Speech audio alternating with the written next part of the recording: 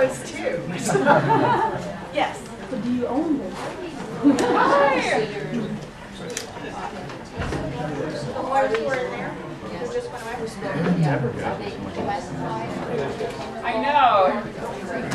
If you guys want to scoot forward, I feel like we're not using mics and we're all seated, so it may be better to try to get close, just because I feel like I talk really loud, but I'm not sure about everyone else does. Great.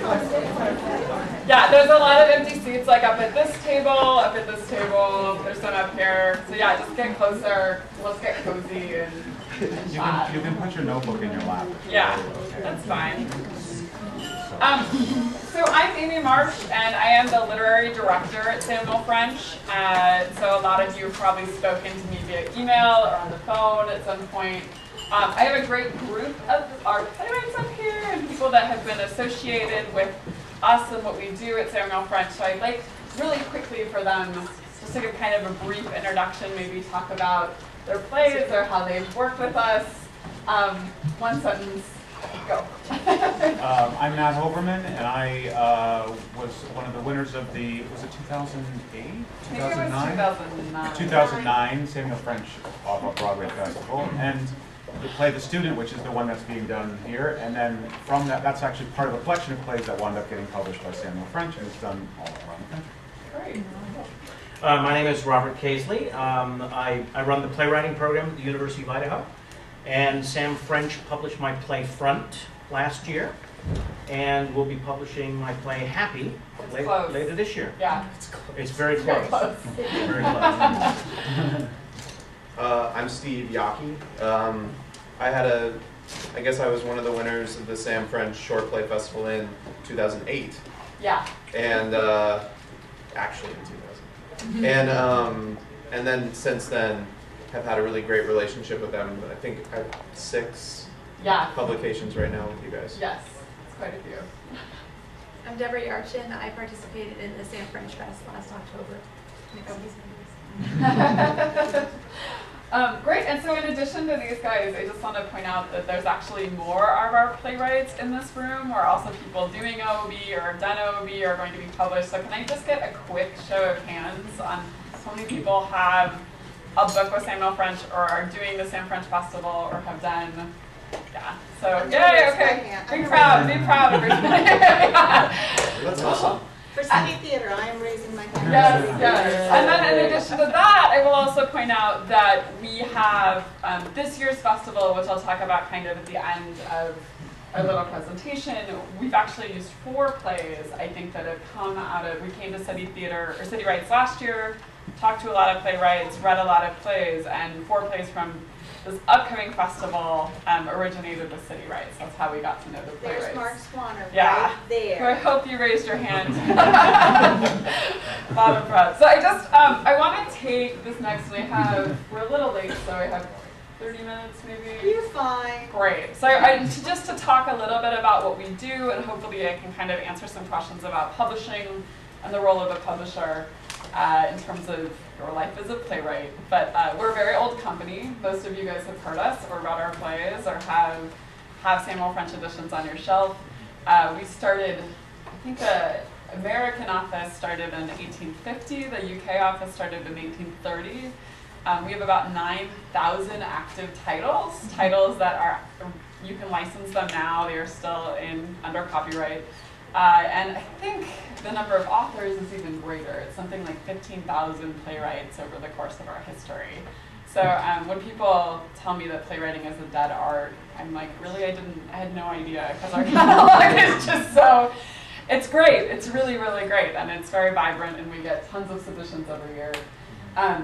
So I think the best way to talk about what we do is to kind of frame it through the life of the book and the life of an author's journey with us kind of through the door and then through publication and actually through marketing.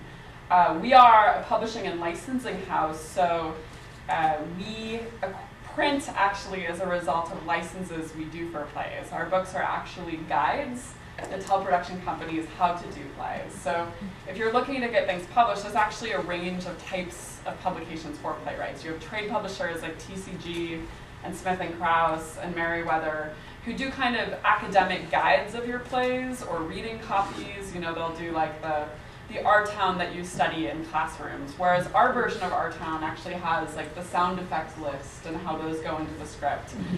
Those lovely set designs that I'm actually kind of trying to phase out, but I don't know if any of you remember the early editions where it's stick pin and handwriting and it's like a circle and it says chair. Those were, in terms of Samuel French's history, those were actually the blueprint for smaller amateur groups to, you know how to produce a play and to do it, you know, to honor the playwright's intentions in doing that production. So we were really the framing device on plays that came in. We put, you know, we made sure the playwright's ideas were preserved, that their intentions were honored. And of course that varies from playwright to playwright even today. Some people are very strict with how you do their plays. There are some authors that every time a show gets licensed, we have to call them and clear it with them. And some people, I think, I won't say who it is, but there's one that actually requires to look at headshots. Everybody knows who it is, right? Yeah, a lot of people know who it is. But, you know, and then there are others that are like, I mean, maybe some of you could speak to this, but it's actually who want different interpretations of their plays and who are open to different interpretations. So people that don't even use stage directions really because they believe it's the director's prerogative and that all happens in production. So the way you submit to French, and I'll kind of talk about our general things, and then maybe some of you could tell your submission stories or how you came to French. But we have right now submission stories. We do not currently accept unsolicited submissions. So like a lot of play publishers and regional theaters and such, we take query letters, 10-page samples, and then in that query letter, there's several things that we ask for. So production history, your bio, why you think it should be published, why it's the right time for you. This isn't unusual at all, and I actually am a huge believer in transparency. I think it's really good for any lit office to try to be upfront about the needs of the company and why you're submitting. And so, on our website right now, we actually have things that we're not looking at. And all of that is basically for curatorial reasons. Like, we're not taking holiday plays at the moment, and that's just because we published 6 last year.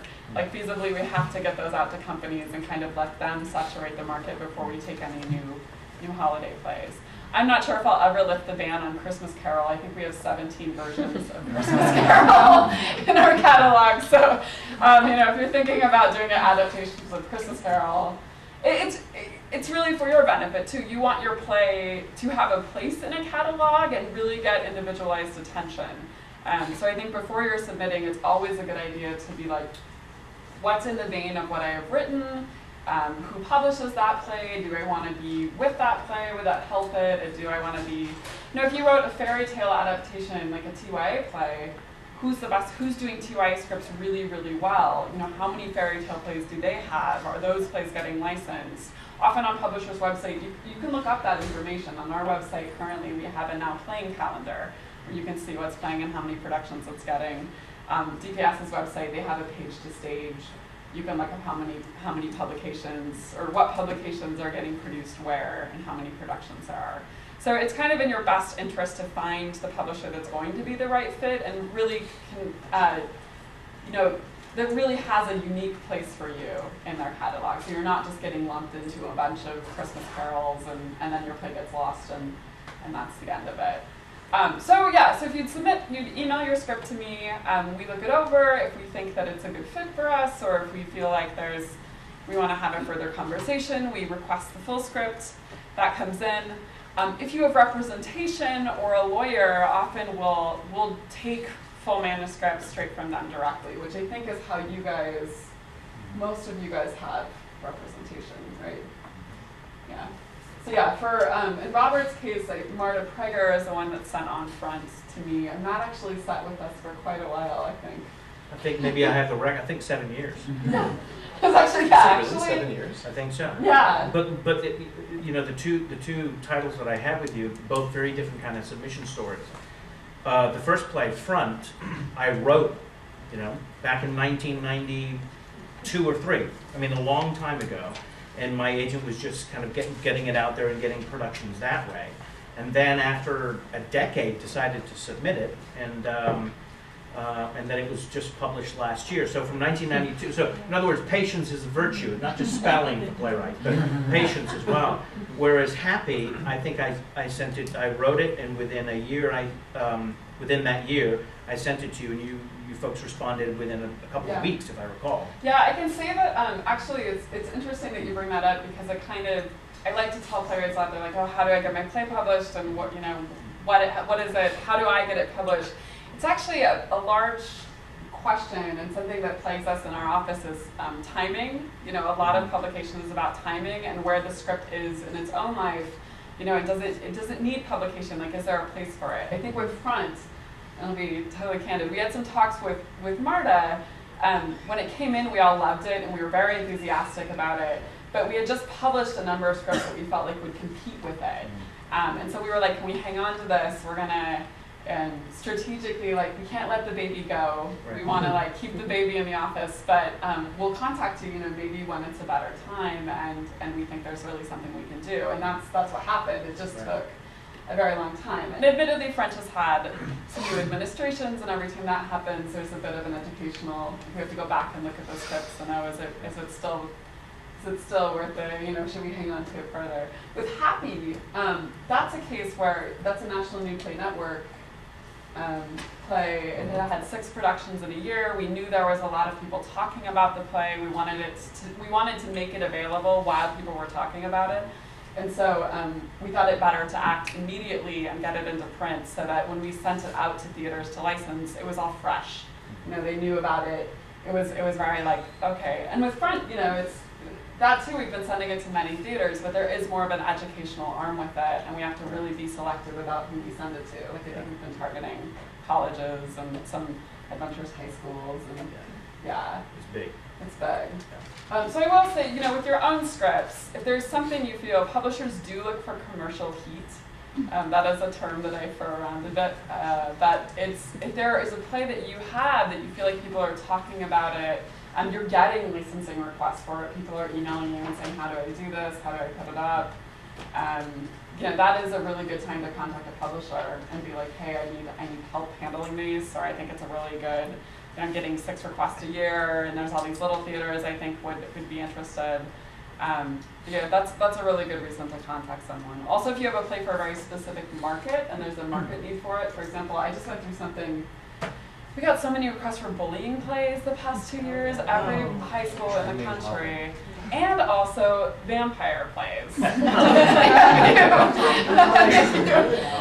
be like, oh, what's my next play? I mean, the vampire requests have kind of dwindled these past couple of years, but for a while, all these teachers at conferences were like, yeah, do you have anything that's kind of like Twilight? Because that's what my kids want to do. And well, the vampire. That's exactly what we should do. We have other avenues that people come to us through too, in addition to the queries and to agent submissions and their relationship with us. We also have a number of partnerships and sponsorships around the country. For example, we published the winner of The Princess Grace, and we published the Weisberger winner. So I always encourage people, the more awards and competitions, the better. There are some that strategically come to with the option to publish at the end. So if that's something you're interested in, you can target those. We also have OOB, which is how 3 of you, well, Matt, if you want to talk about your submission story. Oh, sure. Well, I don't know if OOB is still this way, but you need a theater to nominate you. I don't know if you can most self-nominate now. Playwrights can self-produce, Self-produce, but at the time that I applied, you had to have a theater. So there's a theater in town called the Algonquin Productions, and they submitted my play, and it got chosen, and we performed it, and then it wound up winning, which was great. But it was this play. The student is. I had this idea. Because I was having trouble getting my shows done, and I was like, you know, everybody's competing for, there's like 5 shows in a season, and everybody's competing for the 4 slots, and there's the holiday slot, and there's Christmas Carol, and if you're a smaller theater, 8 reindeer monologues, Tuna Christmas, and David Sedaris play. So I wrote 5 short comic Christmas plays, and this was one of them. And so when it won and it got published, then I made a pitch to you guys to produce the whole evening of Christmas plays, which you did, which was awesome. And it's been pretty successful. It's been pretty successful. And you want to show my little box? Yeah, I do. Well, I wanted to get to marketing. All right, okay. So that'll be like, he has a There's visual something aid. coming that's going to be really exciting. And Steve, you also came to us kind of through OOB. Yep. But do you want to talk a little bit about that, or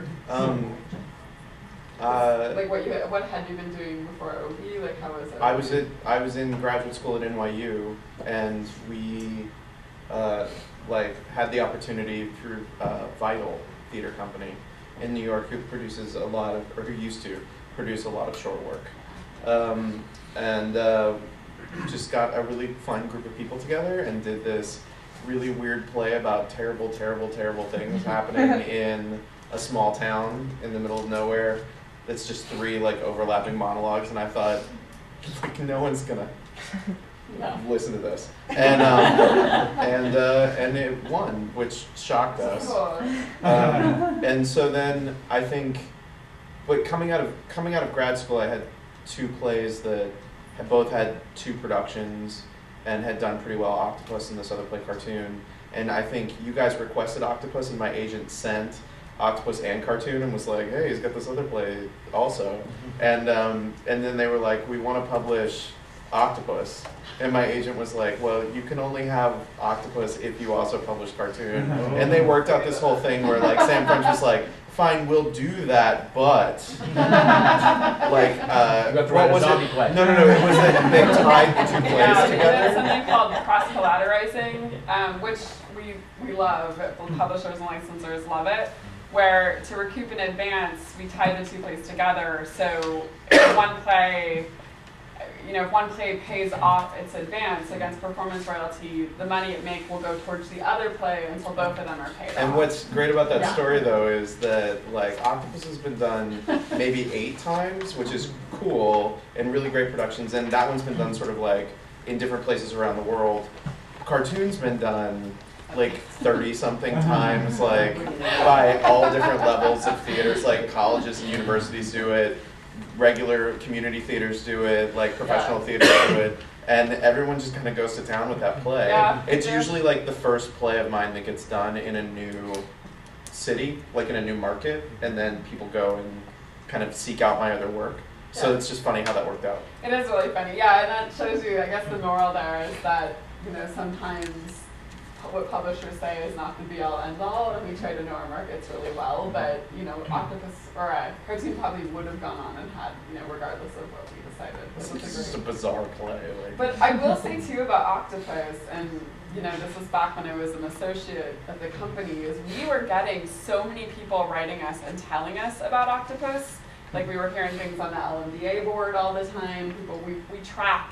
We hunt for playwrights. That's a large part of my job, is reading message boards and looking at season announcements and calling up other lit managers and asking them who they're excited about, who's going up in their season.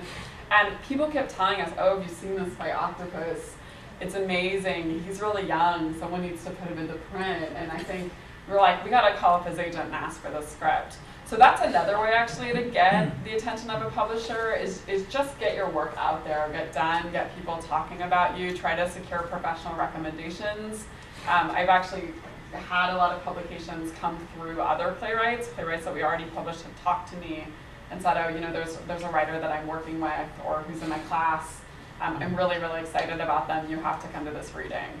And that kind of recommendation can get you pretty far. I love getting my inbox full of, read about this person, see this person's work. So that's very exciting. But I wanted to go on and talk a little bit about what happens after we acquire a play. Yeah? Oh, well, I'm going to circle back to OOB. When you get to OOB, because there was some rustling over here. What is OOB? Oh, I'm so sorry. It's the Samuel French Off-Broadway Short Play Festival. It's the largest, I just assume that people know about it. But it's the oldest and largest continuous short play festival in the United States. I think it started in '78, and so we're in our, I don't know what year we're in. It's 38 or something, so I guess my math is wrong, sorry. But a lot of our playwrights have come out of there. We published Teresa Rebeck's first play in OOB. We published Shirley Laro, a version of Open Admissions, which she went on and wrote a full length that was on Broadway. It was Tony nominated, and that early version of the play was actually in like the third year of the Off-Broadway Festival. That's where she had it published. It was outsourced for a long time to a company called Love Creek, and then we took it back in-house the past couple of years. So I think for the past 6 years, the Samuel French staff had an epiphany that we were all theater practitioners that worked in licensing, and that we could actually run a really great festival if we rolled up our sleeves and did it. So we've been doing the festival. I also function as the literary coordinator for that festival. Billy Davis, who was here with me last year, she's an incredible stage manager. She's the festival coordinator and also by day our licensing development manager. So it's very, this is a night job almost, it's our passion, and we get off the clock in the office and then go straight to the theater and produce these plays. And we invite, it's kind of American Idol format, so we have 3 judges. We're kind of playing with the format a bit this year. So in the past it's been certain types of industry. This year we're kind of taking that type hat off of the judges, and so it can be actors, directors, people who are playwrights. We have a lot of playwrights judge. But respected agents, we've had agents, although this year I don't think we're having agents judge, yeah. But respected industry professionals whose opinions we value, and they come and they watch 6 plays a night, they choose 1 or 2 to move on, and then we have the finals, and there will be 12 plays on the finals. We choose 6 for publication and licensing. So that is, we publish short plays from that. And Steve, Deborah did the festival last year, so Deborah's on our radar from here on out. We consider her a member of the family. It's a little culty, actually. Like, once you do the Broadway Festival, we're like, you're a family member. That's really true. It is. And you get to know us really well because we're at the bar every night after the show, dancing, and you're like, wow, those Samuel French people have no means. They're like so uncoordinated. But they also do this, they do this thing where they like stand up at the bar like on a chair and announce to the cast and playwrights of all of the participating plays which 2 are moving on. So you're like all in the room together, drinking and having a good time, and then they like crush the night for fun. But then like two playwrights and their cast are like, woo! And it's like this, it creates this immediate like sifting effect in it. But I have to say that like many people, I mean it is like... No, it's great, it's social, it's fun. And I will just say that I mean when Love Creek was doing it, I had 2 plays that made it to this, then it was different. Now you just choose the top 40 and do it in a week. It used to be, with Love Creek, it was like the top 300 or something. Yeah. And it was over a couple of weeks. It went on forever. Yeah, it did. It really was. It's much more better organized now. But I had a couple that didn't make it to the finals, and so, you just keep coming back. Well, and I think that's it, is we don't, you see a lot of people who have been in the festival before and not made it, and the next year they come back and make it. And people that are in the festival that don't move on, we've gone on to publish their plays, because you always have, once you're in the festival, you have an open door relationship with us.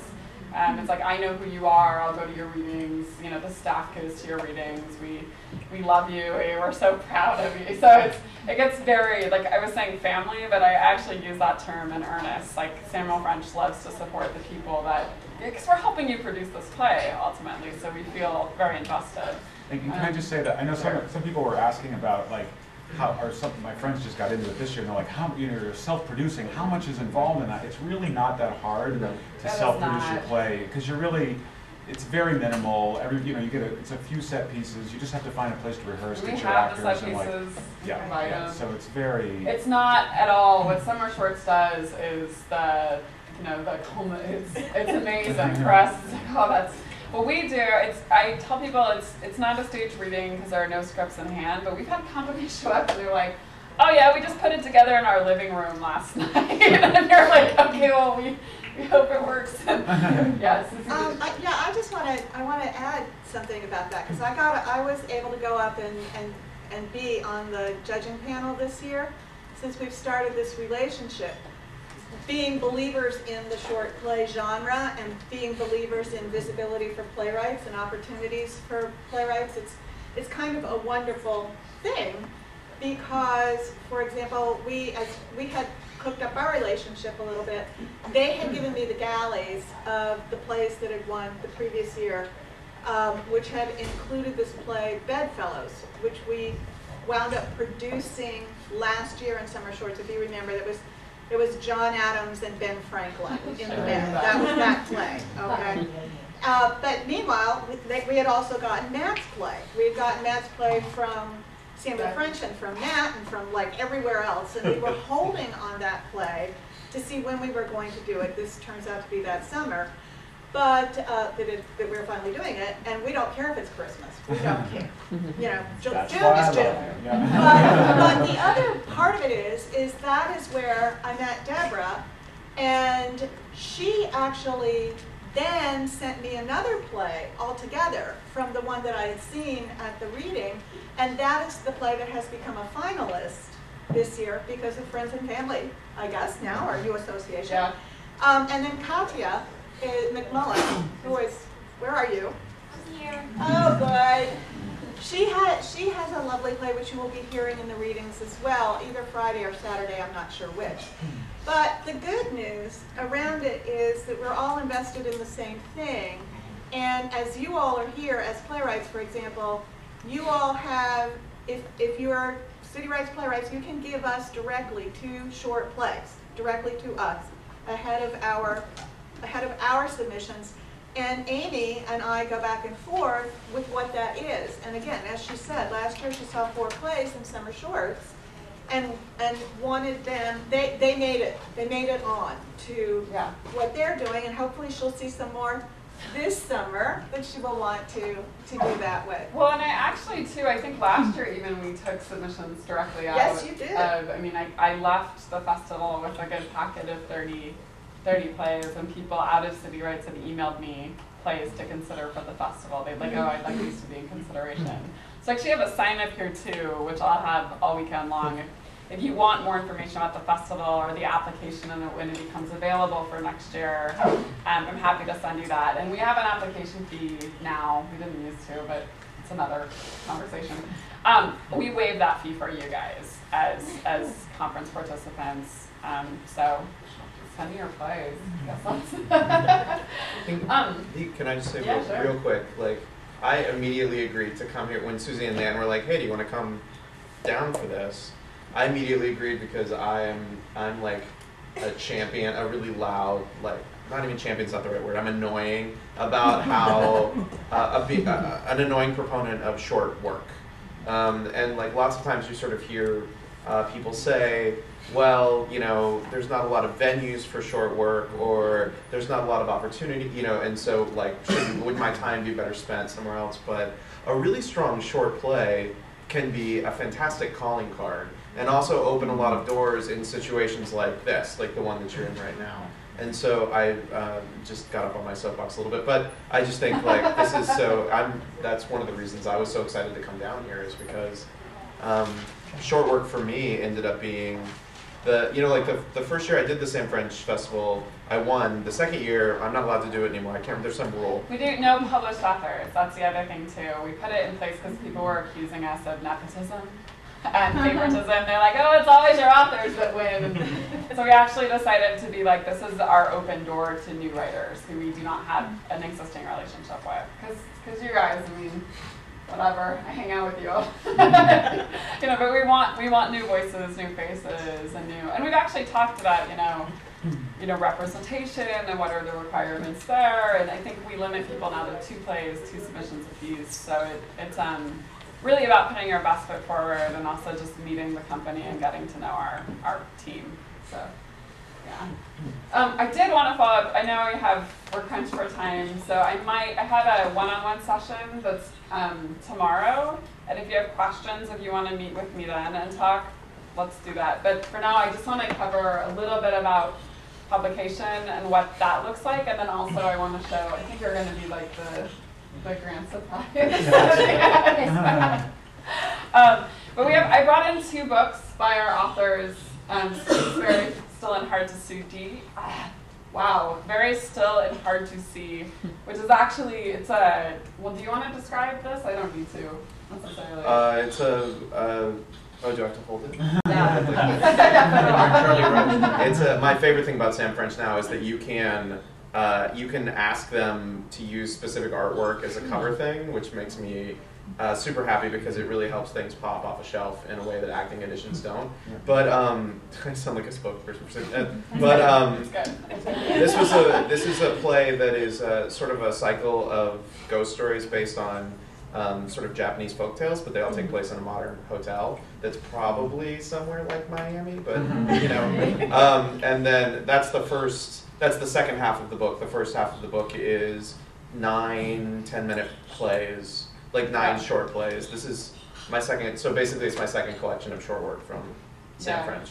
Cool, and then I bought Robert's print too, which also has a great image.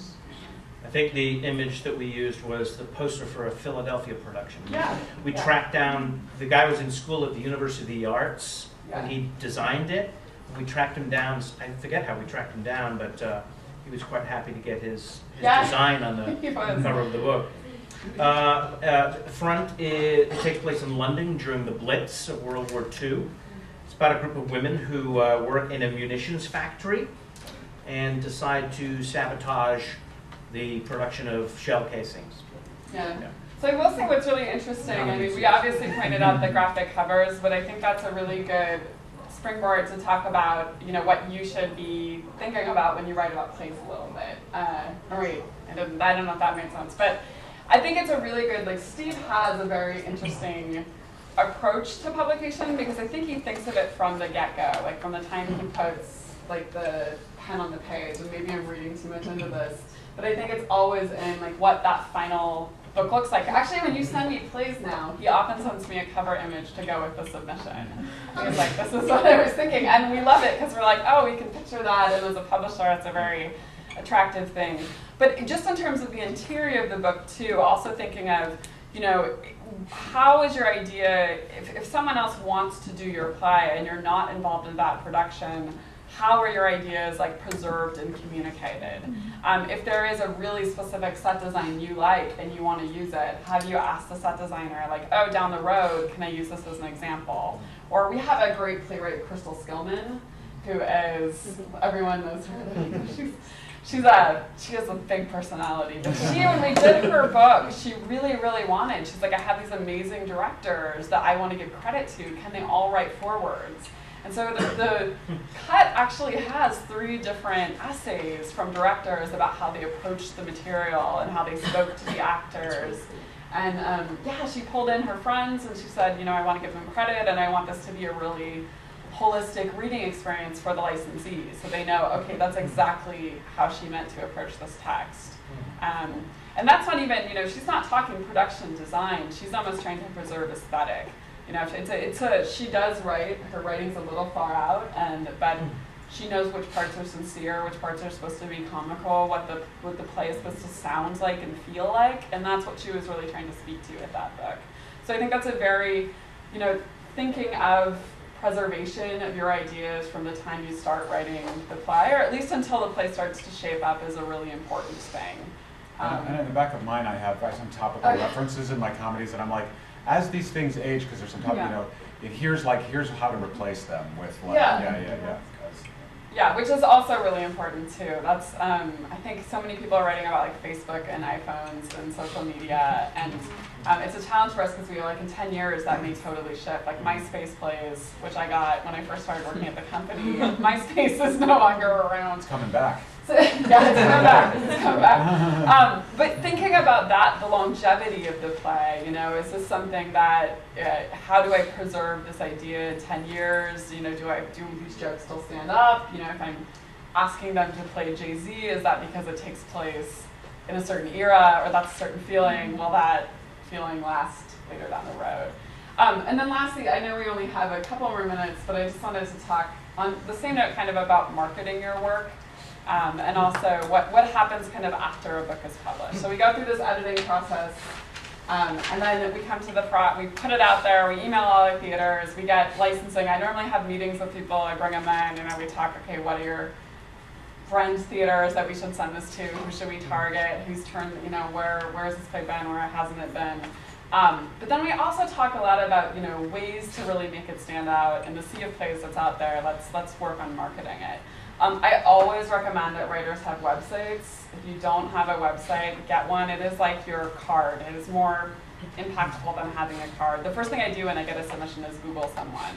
And so being able to find information about you online shows me that you have some kind of presence out there. It's much like conventional publishing. Nowadays, a writer almost has to have a fan base and a following. So the publishers really know, like, okay, we don't have to build this person up. It's already there, and we can move on that momentum. So the more work you've done in terms of getting a name for yourself, and really, that's great. That's great for us, and it goes a long way. You know, I mean, Steve, you have a gorgeous website, right? It's like, I mean, it's okay. yeah, I think it's gorgeous, and it's become like a calling card. I really feel like people go. There's lovely production photos. It's really lush. It's really, you know, I think there's lots of video of your work online. Matt has, I mean, you have quite a following from your solo teaching, right? And so we've been able to like kind of play into that and be like, oh, you know Matt Hoverman and his work, and let's send you this collection.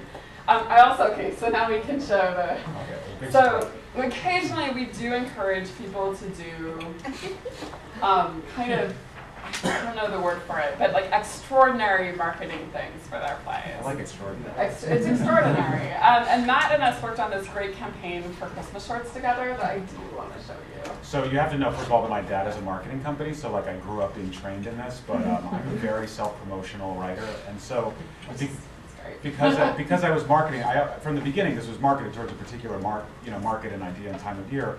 I went into the American Theater magazine. I looked in the back, the December issue where they name all, you know, what theaters are doing what shows, and I made a list of 100 theaters that were doing plays like Christmas that I thought would be a market for Christmas shorts.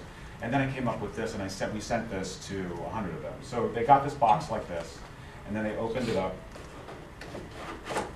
and it says, there are 2 kinds of Christmas shorts.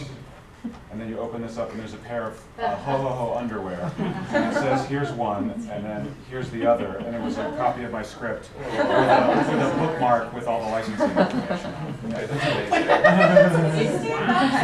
Oh, it's really cool. It's great, but all right. Okay, so it's like We're gonna have it on display, but it's, and then you see there's this underwear. Yeah. And you got the there's the script on the other side. Yeah, and then we got like great, you know, you got great really feedback that like artistic directors were wearing the underwear all day. And we actually, I don't think Matt knows this, maybe you know this, but we actually just picked up Hands on a Hard Body, the Broadway show, and we actually borrowed that idea. Yeah, I didn't know that. We were so inspired, and we were like, this is a show that, you know, it closed early, and we wanted to make sure that, you know, the perceptions of it were still really strong, so we ended up sending out, you know, the CD in a box, and said, you know, with a script, and we're like, this is Hands on a Hard Body to all these artistic directors. So I think, like, sometimes taking that extra step, while there are certain artistic directors that will not gel with it and be like, Sam French is crazy, but, you know, it's also a really good way to get on people's, most people are flattered. I think most people are like, wow, you really put a lot of time, you researched my theater, and this is really, I'm sure you could describe your feeling. I know it. Yeah. So do we have time for a couple questions? Well, no. Deborah, I feel bad. It's all right. Actually, I participated in Sam French Fest last year, so I know there's some participants here, so I'm around this conference if anyone has any questions. Yeah, Deborah later, actually, she did the most current festival and had a lovely, lovely piece in our festival, so she'd be a great resource if Well, you're let's do interested. this. Let's take 5 minutes, and then we're going to do the switch over to the next thing. Okay, but go ahead. Yeah, so does someone have real quick questions they want to? If I submit the 10-page query and all the information that you required, and I get a rejection, can I resubmit at another time, or once you're rejected, that plays off the shelf forever? I think not necessarily, but really the resubmission has to be like justified. Either the play has to be rewritten, or there has to be some big, like maybe you just got 3 other productions and you're like, I've developed it further. Okay. It's a different submission, you know. And occasionally people will send me things and be like, I rewrote it, but it's actually just a couple lines. Like we know, and we know when something is right, and also when it's not right. And I think sometimes it's about quality, it's not always, and actually less often it's about quality. It's more about the fact that we have like a competing play in the catalog, or we've published a lot of things this year and we just don't have the. It seems like the best way in is through your OB. Yeah, for short plays, definitely. For full-length plays, of course, OOB isn't really an option, but I think for full-length family.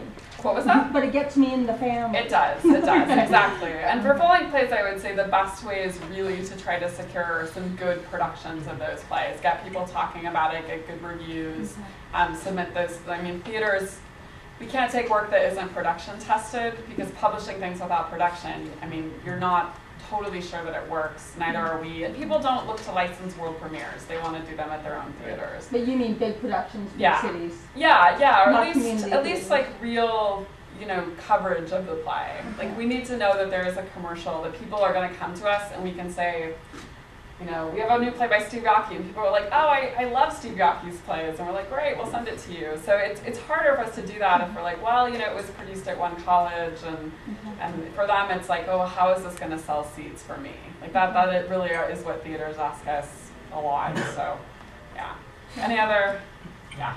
Do writers come to you with lawyers in tow, or do you have in-house lawyers that? We do have an in-house lawyer. We have a business affairs department. When you get to the contract stage, they draft a contract.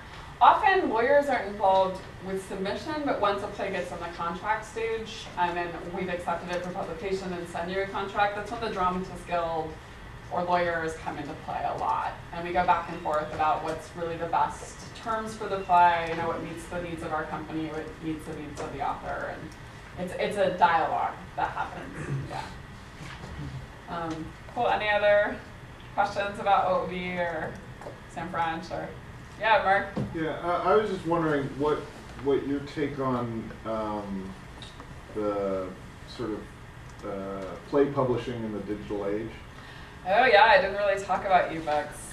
It's an interesting thing. I mean, we're trying very hard to. We just entered e-publishing about 2 or 3 years ago. We started working with Apple, and we're on that platform for a long time. And now we're, everywhere. We're on Kindle. We're on.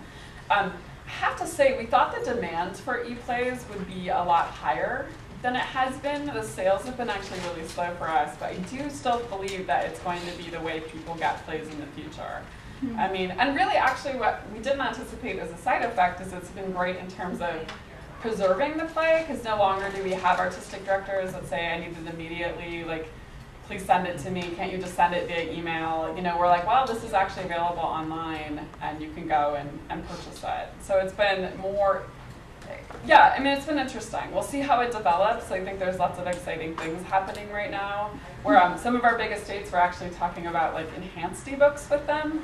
And so for Agatha Christie right now, I know we're trying to put together a kind of a dramaturgical e-script where you'd be able to look at pictures of Christie and her bio while you're reading it, and her music, and so there's lots of cool things happening. It's very young. It's very young. Tell everyone to buy e-plays. That's it.